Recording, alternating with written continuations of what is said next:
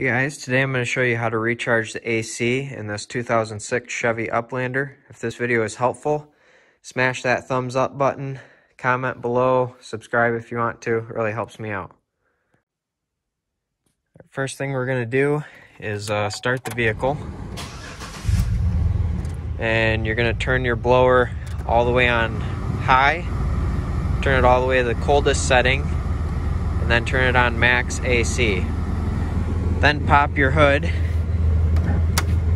Alright, so this is your low pressure port connection right here. So take that off and put it someplace safe. Then we're going to grab our refilling tool here. I'll have a link in the description to some Amazon products. You can get stuff if you need to. So all you're going to do, alright, so what we're going to do here is just connect this to the port. Just push this on and it clips right on like that. Whoa, don't do that. Alright, so you can see right here we've got zero pressure in the system. So all we're going to do, just squeeze the trigger, kind of oscillate the can here. You can see now we've got some pressure in there.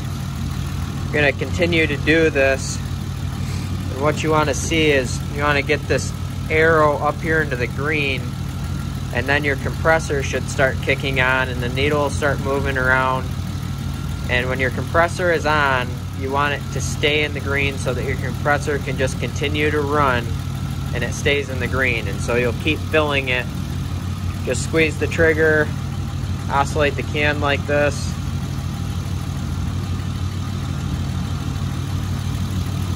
And you keep doing that until you're full into the green up there, into the filled spot. And when your compressor kicks on, it stays in the green and doesn't shut off by lowering the pressure. So I hope this video is helpful. If it was, hit that thumbs up button, comment below and just say this was helpful, great video, whatever. And check out those Amazon links. If you buy anything on Amazon through those links, whether it's the product that I've linked to or any other product, I make a small commission and it helps me out. So thank you for watching and have a good one.